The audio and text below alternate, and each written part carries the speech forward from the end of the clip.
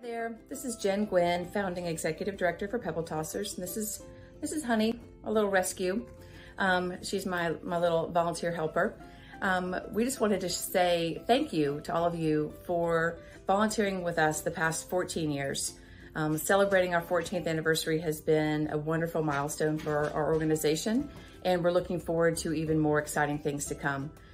We're getting ready to migrate to a new volunteer management system, which we're very excited about. It's going to be a streamlined version. It's going to be simplified for our users. It's going to be even more impactful because we're going to have some fun resources. I won't share it all yet.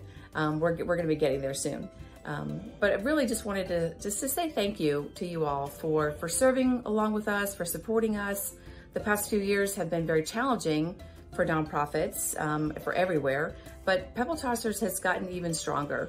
And that is because of you guys, of our volunteers, and for our supporters, corporations, foundations, all leaning into the fact that youth service matters.